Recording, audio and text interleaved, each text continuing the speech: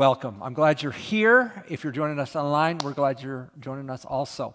So how many of you remember learning to drive? How many remember that experience, huh? That was great, wasn't it? So here was my deal. I didn't want to, especially when there's two lanes, I thought a head-on was, or scraping would be bad. So I would ride very much to the right. And if there were parked cars or something, my dad, who would drive with me, or the driving instructor would go, oh. And I just had trouble learning to position my car in the lane. And so one time the driver's ed instructor said, you see that little crease there in the hood? Why don't you line that up?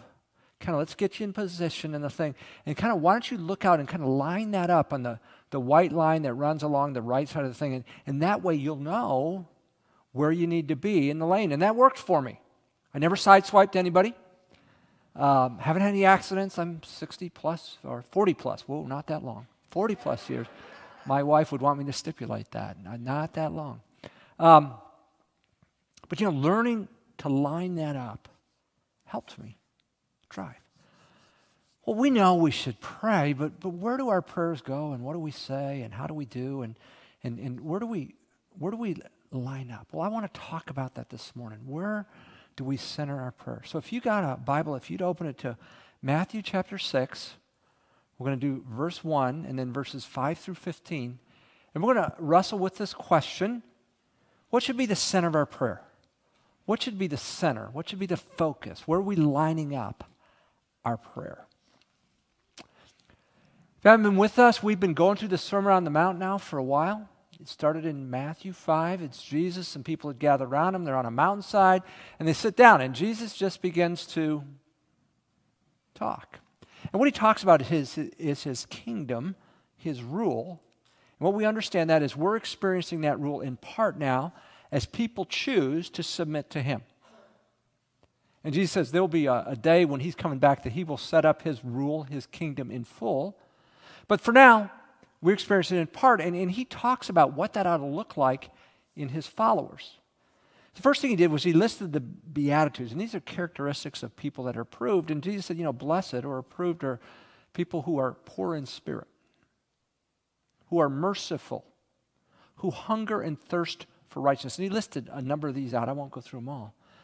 But at the end, verses 9 through 12, he said, be careful, as your values change and you live out my kingdom values, you're going to be out of step with the world. And we can't stand somebody who's different, and that you'll be persecuted for that because you have different values, so you have different priorities.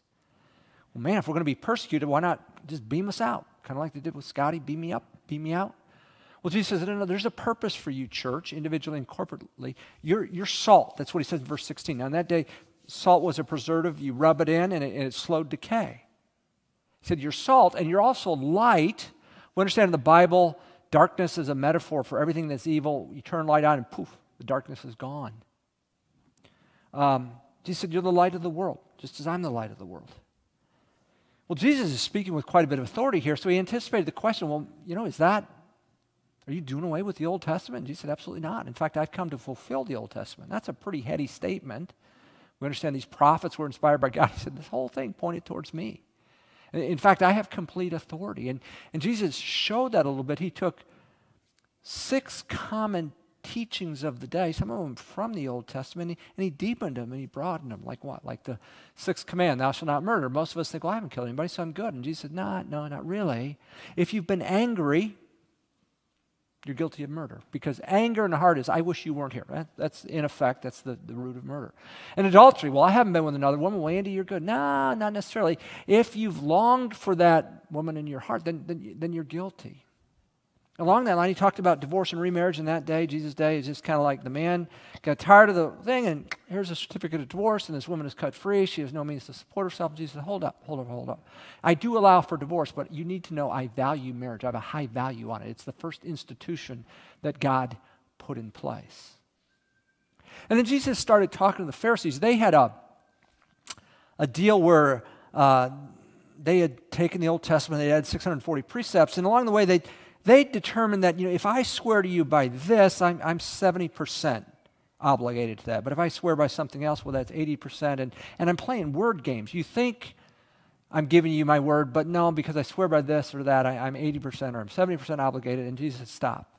Stop. Just let your yes be yes and your no be no. Then in the fifth correction, Jesus said, let's talk about an eye for an eye, tooth for tooth. That's Old Testament. That's Moses. That seems right. She said, whoa, in my kingdom, you're part of my kingdom, you give up the right to equal retribution. He said, he slaps your cheek? You slap my cheek. No, Jesus said, you turn the other cheek. And finally, he said, it's gotten around, love your neighbor and hate your enemies. Where this started, I don't know. It didn't come from the Old Testament. Probably the Romans occupied it, and they hated the occupiers, and then it became okay to hate. And he said, no. I tell you, love your enemies and pray for those who persecute you. Then Jesus finished it up by saying, your conduct needs to be perfect as my heavenly Father is perfect. Pretty high standard. And that brings us back to the first beatitude, blessed are the poor in spirit. Well, I can't do that. Yeah, you're right, you can't. You need a Savior. You need a Savior. Well, with this standard out there, it would be easy to begin then to live to impress others. So in Matthew 6, verse 1, Jesus takes on this idea that I'm going to practice my righteousness to impress you. It says, beware of practicing your righteousness before men to be noticed by them. So I'm going to be good, I'm going to be this, and I want to impress you. And Jesus said, be careful about that. Otherwise, you have no reward with your Father who is in heaven. We'll be rewarded for the way we live one day, and it's beyond this sermon to talk about, but that reward is there. Jesus said, you got your reward by impressing people, and you'll be no reward in heaven for your righteous living if you're just doing it to impress others. And then Jesus applied this in three areas. First, he talked about giving, specifically giving to the poor. And that's what we talked about last week. When you give, make sure you're not doing it to be seen. And he used a metaphor, when you give, make sure your right hand doesn't know what your left hand's doing. So if you're going to drop a check back there in the box with the right hand, make sure the left hand doesn't know what you're doing. That's to be secret. It's not to be, look at me. Again, if you have that, you have reward in full. Now he's going to talk about prayer, and that's what we're going to talk about today. And next week we'll apply this principle to fasting. Don't pray to be seen. Don't fast to be seen. So now in verses 5 through 15, we'll talk about prayer. And here's what Jesus says in Matthew 6, verse 5. He has this warning. Here we go. When you pray, you're not to be like the hypocrites. Now, hypocrites, the word has its root in acting. An actor was, in those days, was a hypocrite because you're playing a part. You're not really who you are. You're playing a part. Well, Jesus said, don't play a part when you're carrying out your righteous deeds. When you pray, you're not to be like the hypocrites. Well, how are they hypocritical? For they love to stand and pray in the synagogues and on the street corners so that it may be seen by men. Truly, I say to you, they have the reward in full. Here's the hypocrisy of it. I look like I'm praying and I'm really spiritual and I'm right with God. But in reality, I don't care a thing about God. I care a thing about impressing you. Look how righteous I am. He said, you're a hypocrite if that's why you pray. So be careful of doing your acts of righteousness to be seen by others. He goes on in verse 6 to develop this idea. But when you pray, go into your inner room, close your door, and pray to your Father who is in secret, and your Father who sees what is done in secret will reward you. Again, your reward will be great. So when we're to pray, it's not to be out front. It's not to be public. And so that raises the question, every Sunday, Daniel leads us in a public prayer. Should we stone him for that? Is that an overreaction? Well, we voted on that as elders, and it was 5-4. No, it was close. I'm not going to tell you who voted yes. No, there is a place for public prayer. In many of the Jewish religious feasts, there was public prayer. So the issue is motivation. Don't be praying to be seen, but be praying to connect with your Father in heaven, not to impress people. So he's warned us about motivation. Now he's going to talk to us about how to pray.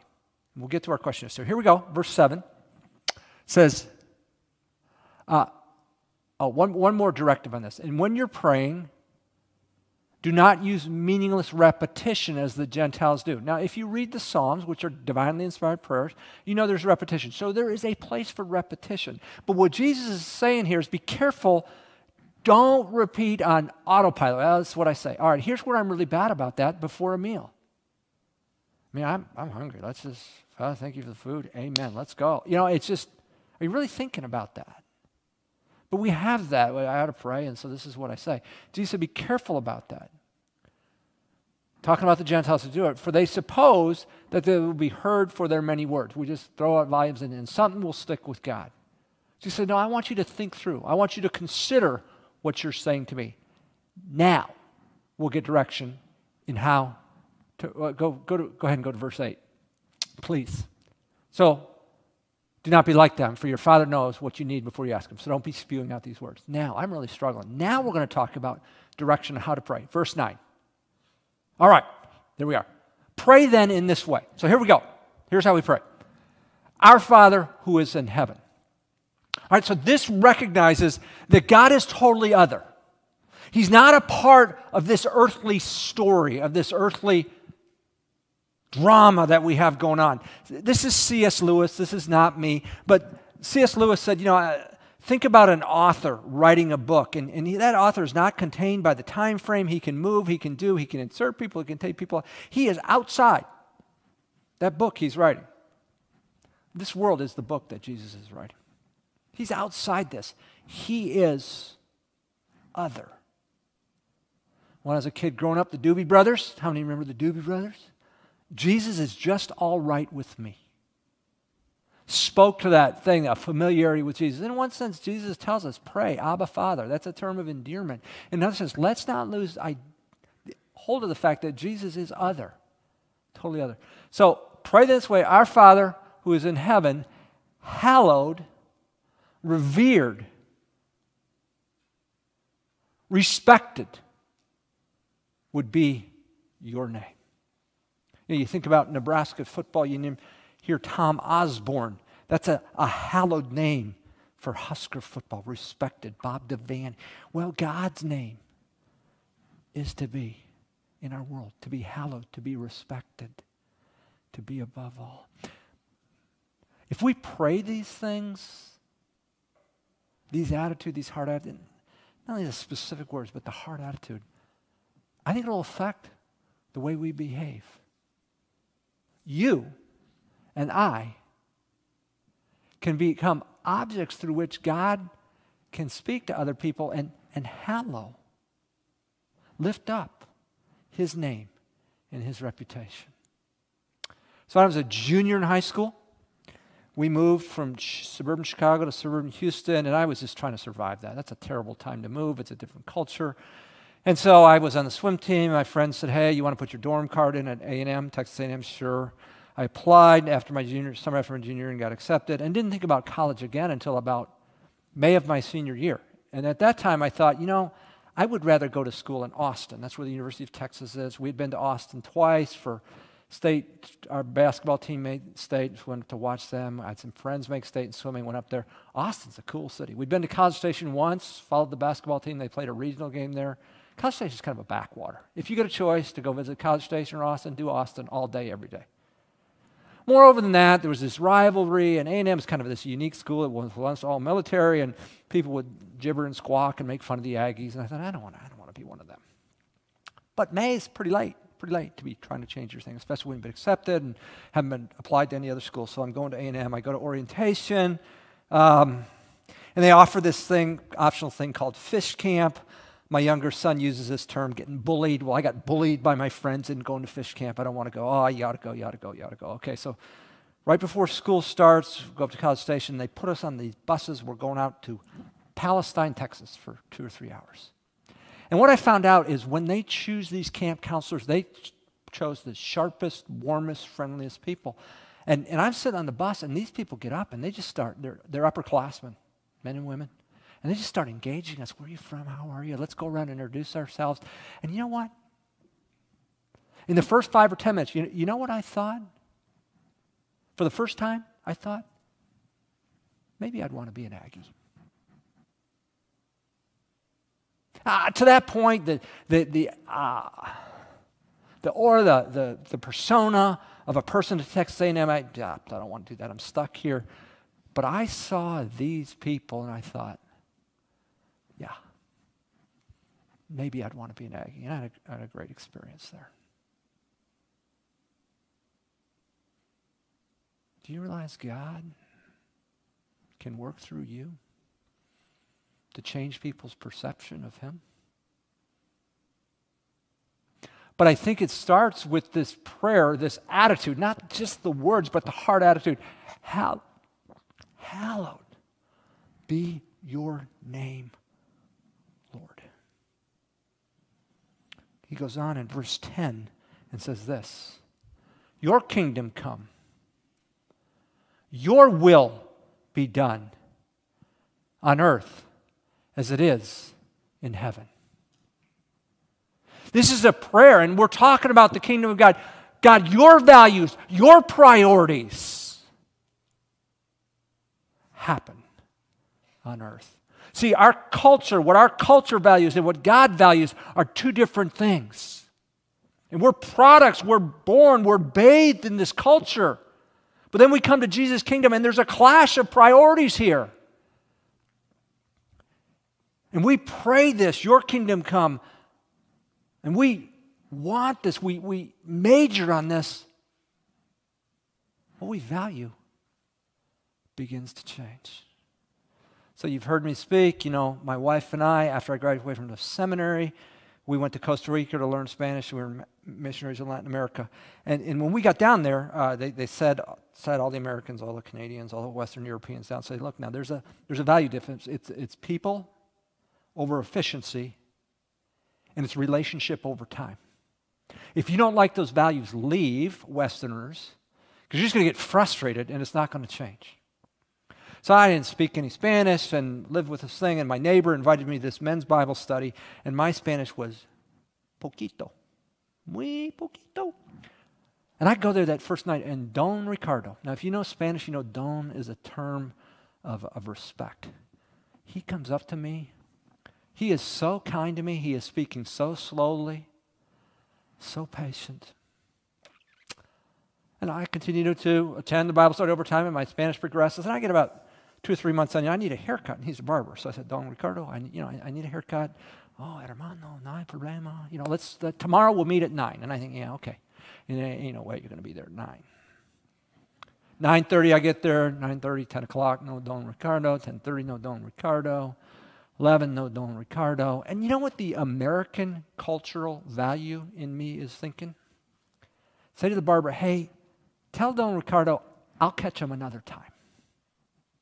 And if I'd done that, nothing would have been said, but the relationship was over. Because what? It's relationship over time and people over efficiency. I'm struggling with American values and Latin American values. Well, I don't know, 11:15, 11:20, Don Ricardo rolls in, and he's so apologetic, and that's okay, and so we sit me in the chair. And again, my American self is thinking, just cut my hair. Just cut my hair. No. He wants to talk. He wants to tell me how great my Spanish is and how great my wife's Spanish is. Blah, blah, blah, blah, blah, blah. I engage in the conversation. Remember, this is the man, when I couldn't speak diddly for Spanish, he's talking to me. What values are you going to choose? A side note. So I finished, we were there 7 months. The last Sunday, I gave the sermon, Spanish. I get done. Don Ricardo was in tears. He comes up and he hugs me. Mi hermano. And with the little English he has, my brother. That was kind of the extent of his English. This man loved me, and he was so thrilled I was up there expounding the Word of God. And he had been a part of it on the ground floor where I could hardly say my name. He was engaged, but if I live out American values, that's done. Nothing's ever said. Here's the deal. You pray, thy kingdom come, thy will be done. It'll change you.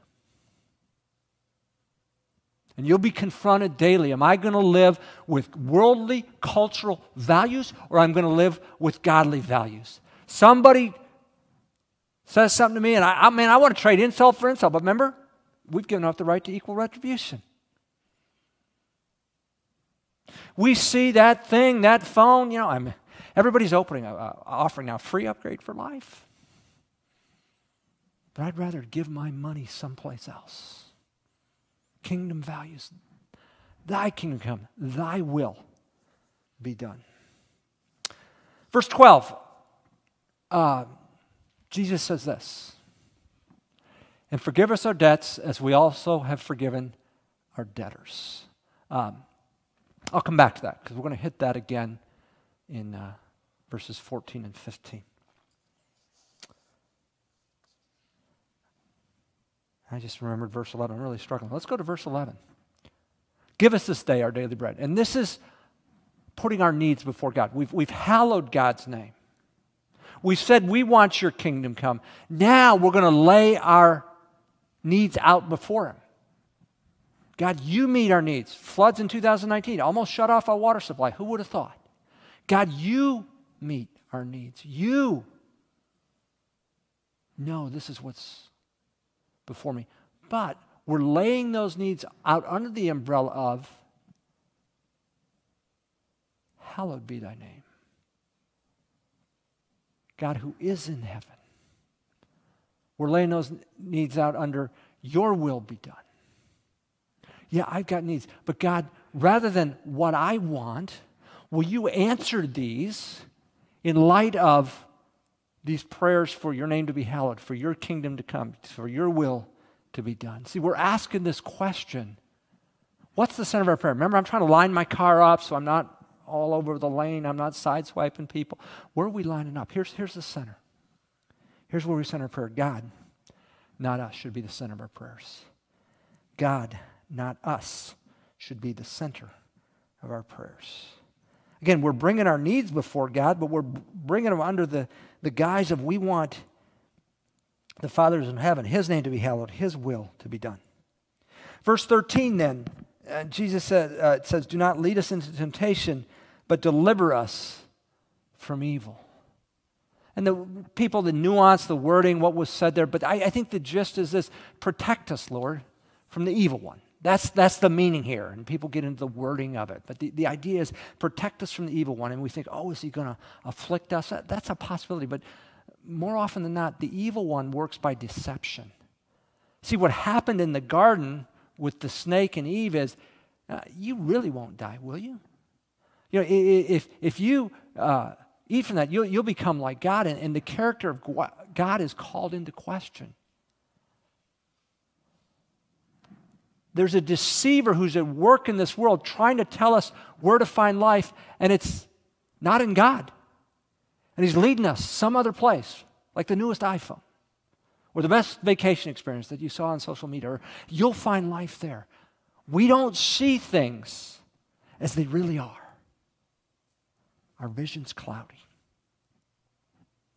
If you've been here, you know a week ago Wednesday, I had cataract surgery, and I didn't realize how much things had shifted.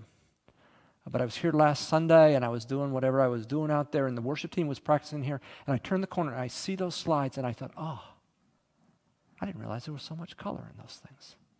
Oh, I didn't realize that lettering was as clear as it was. What had happened? A cloudy lens had been removed, and a new clear lens had been inserted. And at least through this eye, I could see things as they were.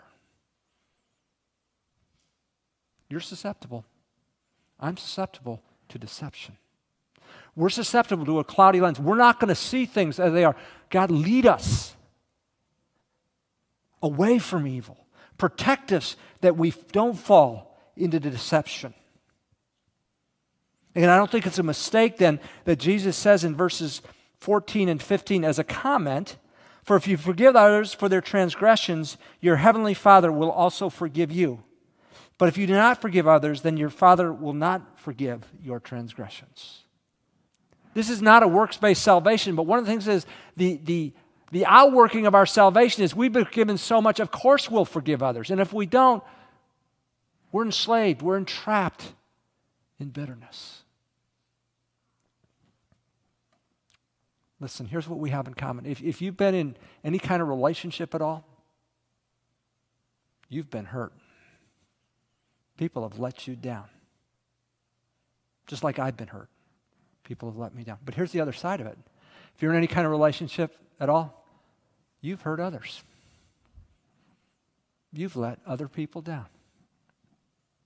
That's why this prayer is so critical. I mean, we are about forgiveness. We have been forgiven.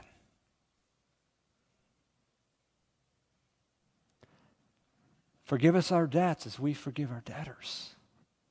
Of course forgiveness is going to flow out. The relationships are the lifeblood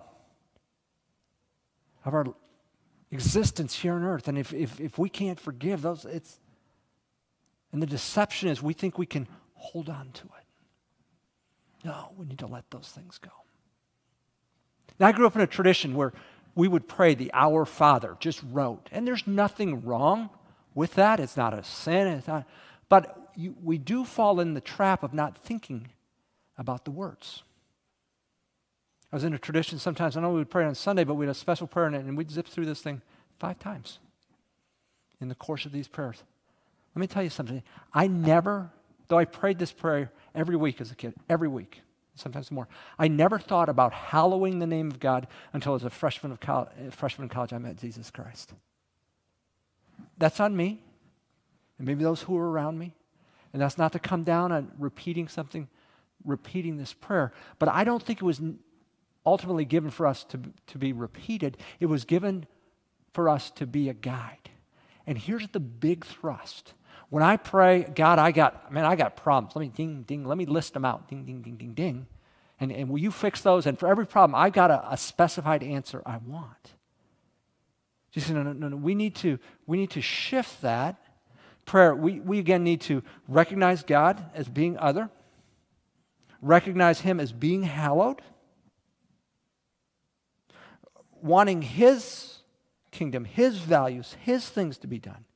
And then in light of those needs, in light of those overarching principles, we can present our needs. And the idea is, God, here's my need, and it's very legitimate, and I care very much about it. But I want to offer to you in light of who you are and your kingdom and your reputation being on. Answer that in relation to those principles. Here's one of the first times I began to pray like this. And I don't always pray this way, but I was a senior in college. I'd been a Christian for about 3 years. And my plan was to get a chemical engineering degree, which I did. I was about to finish. And then kind of the idea was get an MBA, a master's in business administration. That was a good combination. And I really worked to keep my grades up. And I applied to some really elite schools. The problem was when I took my MCAT, the entrance exam, they break it verbal, math and verbal. My math score was fine. My verbal was really bad. I think English kind of looked like a second language from my MCAT score, or my GMAT. Sorry, my GMAT score. And so my senior year, the answers came in one by one. No. And the last one, the University of Texas in Austin in February of my senior year, no. And about 6 weeks earlier, I had begun to get into what I call transformative community. I was involved in Campus Crusade for Christ, but I moved off campus, and I lived with this guy, and he taught me the Bible, and there were guys across the street, and all of a sudden it's like, my plan just went up in smoke. Lord, what do I do in light of these things, in light of what you're doing in my life? And one of my friends said, Andy, do you know A&M has an MBA program? No, I don't, but why don't you apply for that? So I did, and I got accepted. And I indeed finished my MBA, but here's what that allowed me to do. It allowed me to stay in that community. And in the course of graduate school, I have a roommate who dies of cancer, and I go on a summer missions project and end up working with staff, Campus Crusade 15 years, and transferred to the pastor, and here I am. God answered my request, not get me into one of those schools. Andy, I've got something else for you. And that involves you staying here and taking a completely different path.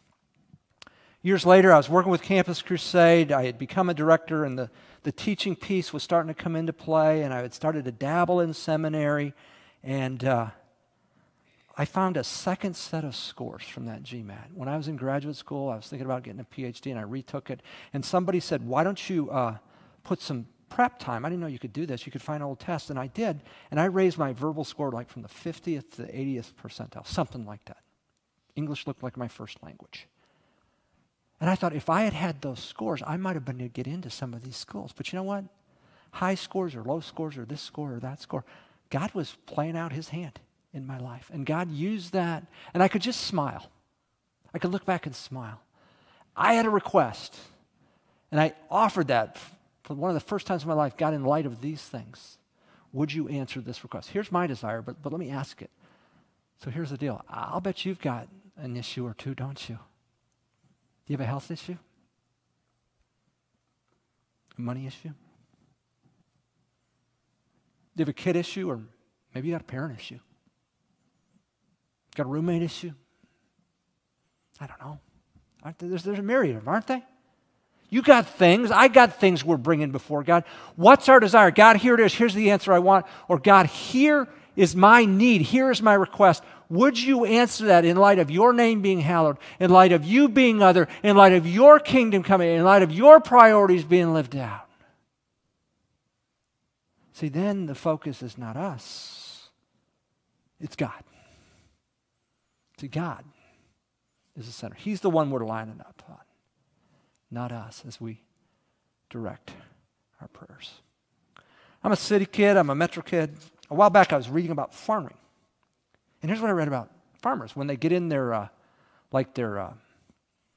seeds, when they plant their planter, that's what it is, or their harvest or whatever, they just don't drive that thing. They got an iPad that they hook up, and it connects with GPS, and the global positioning satellite system out there directs them so they make perfectly straight rows. And when it comes to harvest, it leads them in harvesting, and when they put fertilizer, they have things that read, and you need this much fertilizer here and there. And the driver, he just kind of sits there to make sure things don't go off course. Like I said, I've never farmed. I'm a metro kid. But I thought, when I read that, I thought, that would be a very foolish driver who thought, you know what, I'm just going to turn off the iPad, and I'm going to drive this sucker, and I'm going to line that right up there, and away we're going to go, and I could trust, and I'll look back, and I'll line those things up, and I'll get some straight rows. No. You won't. Because you're centered in the wrong place. If we are the center of our prayers, we're going to be like that tractor disconnecting from the GPS. We're going to be everywhere. Would we make God the center of our prayers? Lord, we're grateful for your word, that it's true and it corrects us. And the truth of the matter is, we center our prayers on us. At least I center my prayers on me. I got needs and I got an answer, and I'm praying for that need and I'm praying for that answer, not asking in light of what might you want to do. So Lord, correct us, redirect us, recenter us in our prayer. That we're all about you, not impressing others, not getting what we want, but living in light of your name being hallowed, your principles, your priorities being lived out. Pray this in Jesus' name. Amen.